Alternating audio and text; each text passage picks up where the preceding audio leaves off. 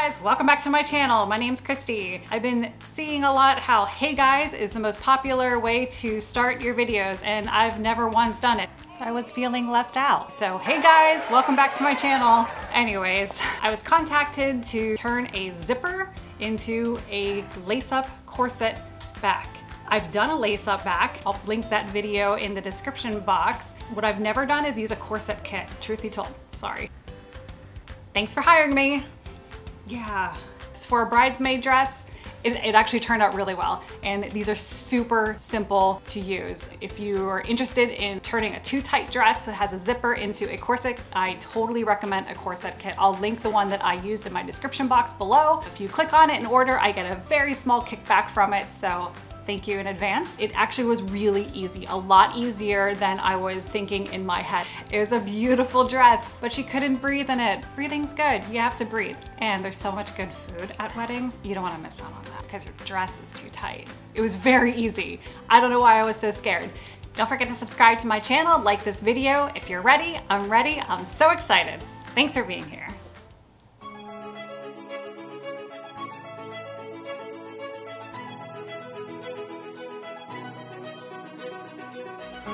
Here is Amber's bridesmaid dress with a zipper that goes past the asymmetrical waistline. She can zip it up. However, to be able to breathe and eat at this wedding, she understandably would like it to be a little looser on top. I bought this 3-piece corset kit from Amazon, which comes with a modesty panel sewn to the loops along the left side and a free set of loops for the right side, as well as ribbons so long they could have laced up my entire house. First step before diving into the scary step is to take off the hook and eye at the top. Now that that's been removed, it's time to dive into the scary part of this project and take off the zipper from this beautiful dress.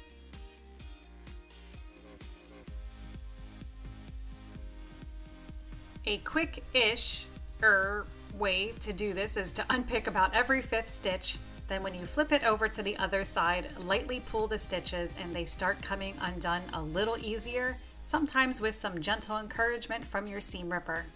This, no doubt, was the longest and most tedious part of this entire project.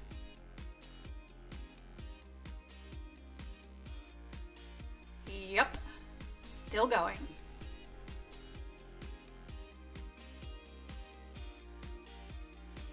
Until I have finally unpicked the last stitch, setting the zipper free. This dress has a lining layer and an outer shell. You can just fit it in the middle and then top stitch it down. Or you can go an extra step and make it so that the stitches are not visible from the outside. To do so, line up the loops with the top and then turn it so that the loops face inward on the original zipper seam allowance. Pin the top in place. The goal here is to have just the loops stick out past the fold where the zipper was. I found it was helpful to line up the edge of the loop tape with the fold. Then what was even more helpful was you could still see where the old line of stitching was. So I pinned through that line, then also lined it up with the stitching on the loop tape.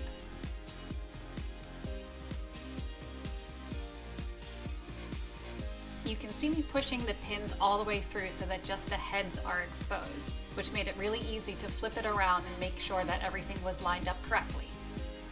Take your time with this. Once everything is pinned in place, I did one final check to make sure everything was still lined up before sewing.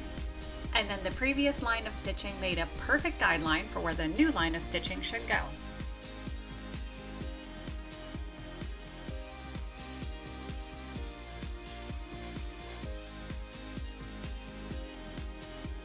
At this point, I was honestly shocked that everything was lining up and looking great.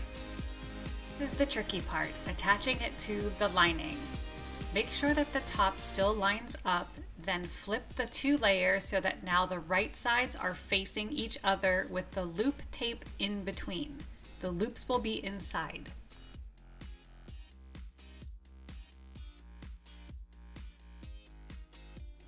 Still using that line of stitching on the loop tape, now line up that previous line of stitching from the zipper to the loop tape stitching and pin through the layers.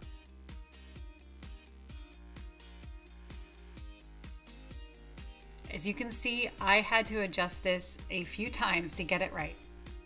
Stick each pin through the fold where the zipper was. Check the other side to make sure it pokes out in the stitching on the loop tape.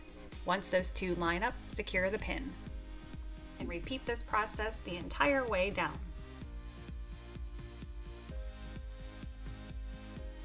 Double check every once in a while just to make sure everything is lining up correctly.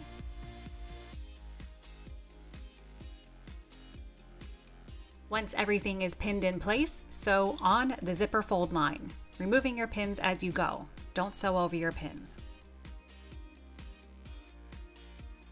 Guys, I am seriously shocked at how easy this was and how good it looks. I mean, it looks like that's how the dress was originally made. 2 thumbs up to this corset kit.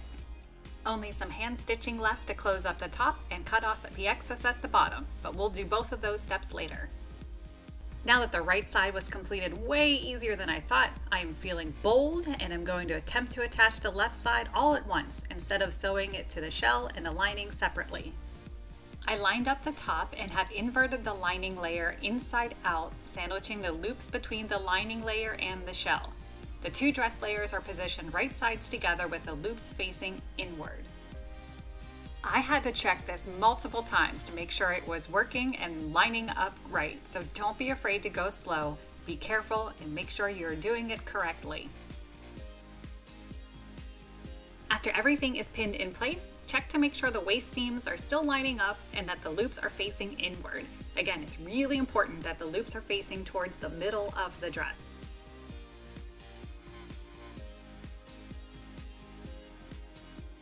Sew on top of the zipper fold and that's it. This side was even easier.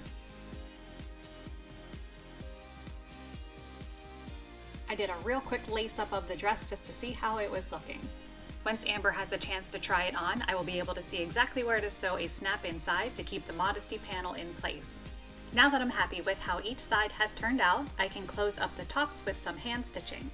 You can do this on your machine, but I feel like I have better control doing it by hand. Knot your thread and hide the knot within the fabric. Make a small parallel stitch right at the edge, even a little inside the edge of one side, and pull it through.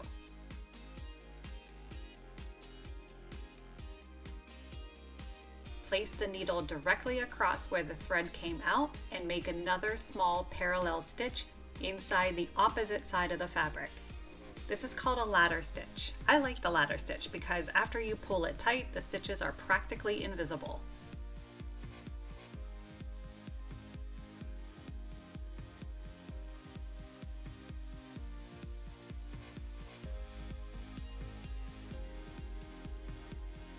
Once you've reached the end, tie off a few knots. Then play a game called Hide the Tail. All this means is that you poke the needle inside between the layers down about 1 inch, pull it very tight, and then clip the thread at the base so that when you straighten out, the tail is hidden.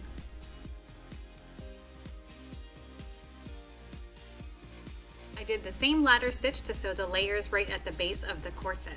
And now that both sides are finished, I could safely trim away the excess loop tape and finish off that raw edge. This corset kit could not have been easier. 5 stars. Don't forget to subscribe to my channel. Enjoy Amber's YouTube Bridesmaid dress reveal.